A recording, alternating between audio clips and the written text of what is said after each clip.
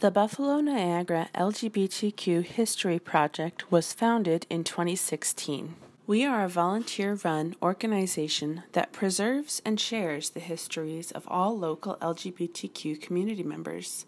My name is Adrienne Hill. I'm the co-founder of the Buffalo-Niagara LGBTQ History Project. We create events that uncover moments in local Western New York LGBTQ history. We try to find a lot of ways to share that history Our current project is called She Walked Here, a celebration of the 25th anniversary of Boots of Leather, Slippers of Gold. Like that. We're just celebrating Boots of Leather, Slippers of Gold. So a walking tour of the bars that were popular at the time. For the walking tours, we would like to have water and also, like some nutritious snacks for people. Also, a way to offer rides or, any help to people. And also we want to film the tours.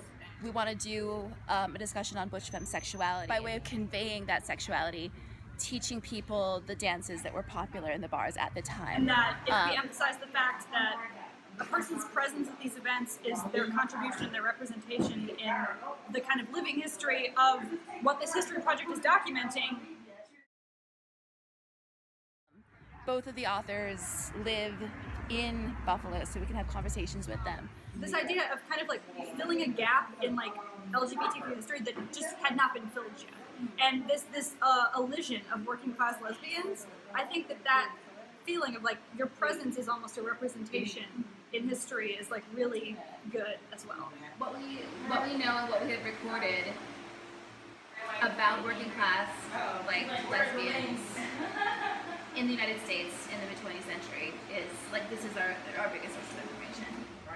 It is just as important to preserve the history of local, small city, small town LGBTQ histories as it is to preserve the histories in big cities.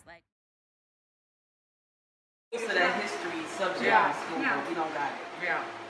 Connecting your lived experiences to that text and specifically doing a lot of the reading that is the oral history part of it is really important. In promoting dialogue within the LGBTQ community about our past and our present that is intergenerational, interracial, intergender, includes everybody in the LGBTQ.